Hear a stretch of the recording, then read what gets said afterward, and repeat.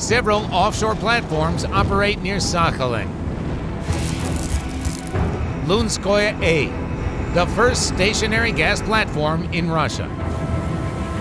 And oil platforms, Lunskoye-A and Lunskoye-B.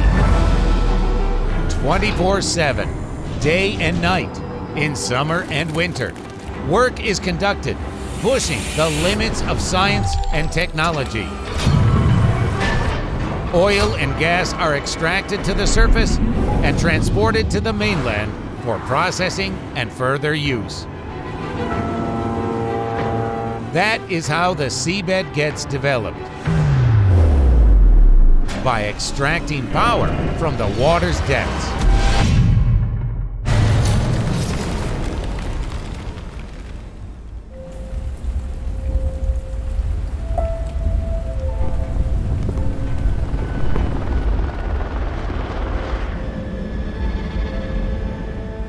Offshore platforms like Lunskoye-A, or LUN-A for short, are more often reached by air rather than by sea. Incidentally, you will simply not be admitted on board a helicopter unless you first complete specialized helicopter underwater escape training. After all, takeoff and landing are considered quite dangerous.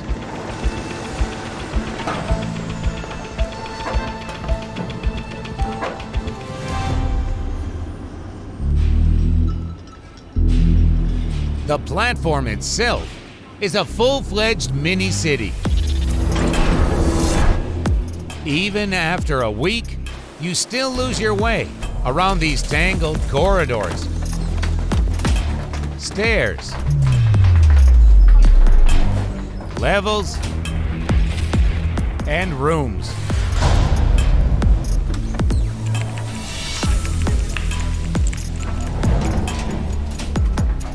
However, this colossus may be generally divided into two large areas: production and accommodation.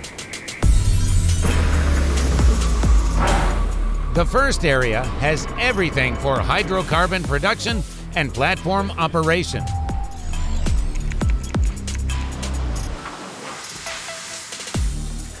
The second offers everything for comfortable living: cabins, leisure, meals, fast internet. It seems that you are in a hotel on the mainland rather than on a reinforced concrete tech island in the open sea. On a sunny day, it seems like a stone's throw from the shore, but this feeling is misleading.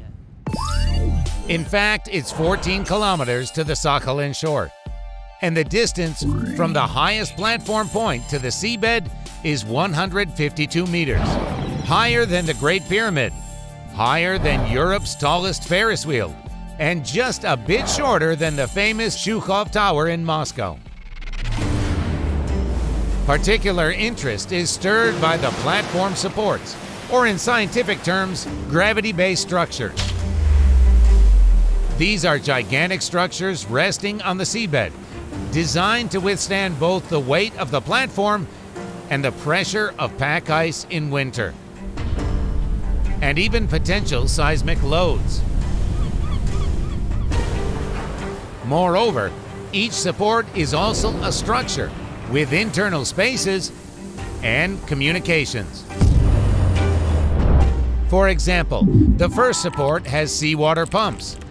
They desalinate water for further use on the platform. The third support has the main export pipelines for transporting gas to Sakhalin. The fourth one has embedded sewage system caissons. And the second support has wells for hydrocarbon production.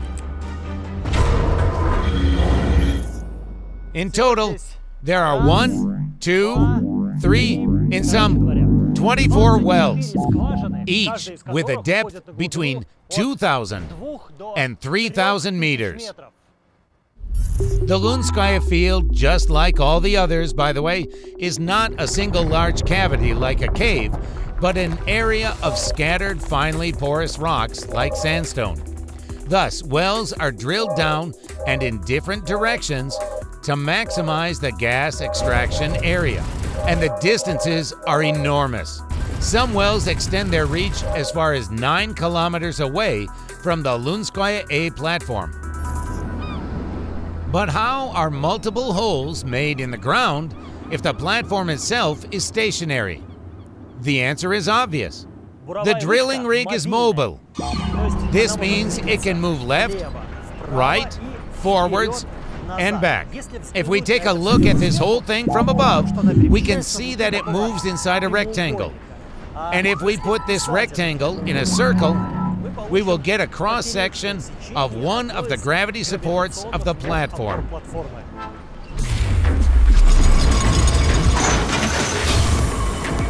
Drilling is ultimately a high-tech process. It is fully or almost fully automated.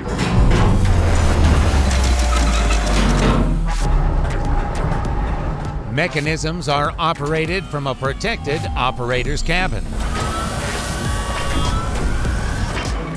But the production of hydrocarbons is not just about drilling. Gas conditioning for future transportation to the mainland is no small task either. We are so used to pure gas at home that we have no idea what it looks like underground. Down there, it's a heck of a mix of methane, sand, produced water, and various impurities like condensate. Directing such natural gas to the main export pipelines is strictly forbidden. Pipelines can be damaged quickly if nothing is done, for example, with produced water in gas. Here is why. Gas flow in the pipelines is accompanied by the temperature fluctuating up and down. The pressure also fluctuates up and down. As a result, water vapor condenses into almost snowflakes that stick to the inner pipe walls in turn. Well, not into snowdrifts, though it looks similar, but into gas hydrate plugs, which clog the pipe tightly. One such clog means a full stop for gas production and transportation. Now then, in order to prevent this, natural gas is conditioned here on the platform. For example, by adding monoethylene glycol, a substance well known to drivers. Monoethylene glycol, or ethylene glycol, is an antifreeze agent. It is part of windscreen washer fluids and brake fluids, so that the fluids don't freeze in the cold. It's the same here. Ethylene glycol prevents water, which remains in natural gas, from freezing. Scientifically, it prevents gas hydrates in the pipeline. Monoethylene glycol is added here, and after that, we can say that's it. The natural gas is ready to leave the platform. It leaves through one of the platform's supports, through 2 pipes on the bottom of the Sea of Okhotsk. Having reached Sakhalin, the gas is subject to multi-step drying and separation processes. All of them take place at the Onshore Processing Facility, abbreviated as OPF. Here they are, the 2 pipes from LUN-A platform. By the way, the distance from here to the coast of the Sea of Okhotsk is 6 kilometers, and 46 kilometers to the nearest inhabited area. The region here is extremely wild and deserted. A common question asked here is, have you seen bears on the way? What the? So, what is the purpose of the OPF? We remember that gas and oil leave platforms and reach the mainland almost unchanged. For example, gas from the Lunskoye-A contains ethylene glycol, produced water and condensate, and a blend of liquid hydrocarbons. while crude oil from the northern offshore platforms has associated gas. Now, this whole mix must be separated. The verb comes from the Latin word separatio. Here is the first separator. It is called a three-phaser here because it divides natural gas into three components: methane, condensate, and water with ethylene glycol. Well, simply put, gas is separated from liquid. Yet nothing is dumped or discarded. The OPF is eco-friendly and interconnected with all facilities in the chain of production, conditioning, and transportation of hydrocarbons. It even generates electricity on its own by burning natural gas produced on the platform. But that's not all. The energy from these gas turbines is enough to operate the entire facility and the offshore platform as well. From here, electricity flows back along an underground cable to Lunskoye-A.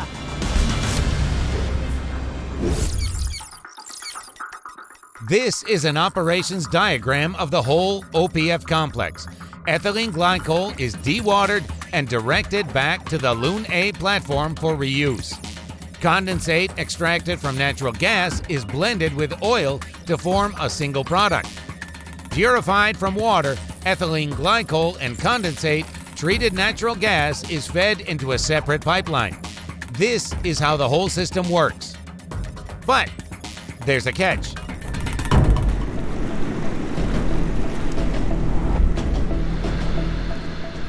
Any gas field has reservoir pressure, in other words, underground pressure. For example, it is 110 bar in different wells for the Lunskoye-A field, while it can reach 115, 117, 120, even 125 bar for other ones, for now. But as gas is produced, reservoir pressure naturally decreases, and gas should be fed to the onshore facility at a pressure of at least 86.5 bar. What do we do in this case? The answer is to build another facility, an OPFC, compression station. It will be integrated into the OPF. This is the very place where the compression station is connected to the onshore processing facility by its main pipelines.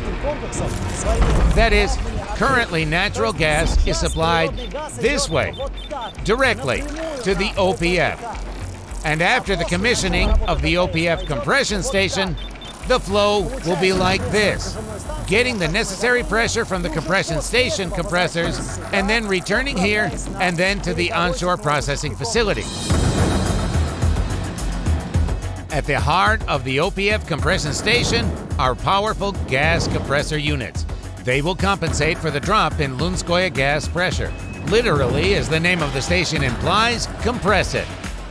In very simple words, the purpose of the OPF and the OPF compression station can be conveyed in three words: separate, compress, and feed. That is, separate initial crude hydrocarbons from the offshore platforms into their component elements, maintain pressure, and dispatch the products such as oil and gas with over 90% methane further along the process chain. So the story ends where it began. Let us recall. Here are the gas pipes from the LUN-A platform. There is an oil and gas pipeline from the northern offshore platforms of Sakhalin. This is what is fed to the OPF. And literally a few meters away, there's the outlet. A pipe with oil to which condensate was added here, and a big yellow gas pipe. Well, Godspeed. The oceans cover over 70% of the Earth. But if water used to be a barrier to hydrocarbon extraction, Now it facilitates hydrocarbon transportation to people all over the world for warmth and comfort.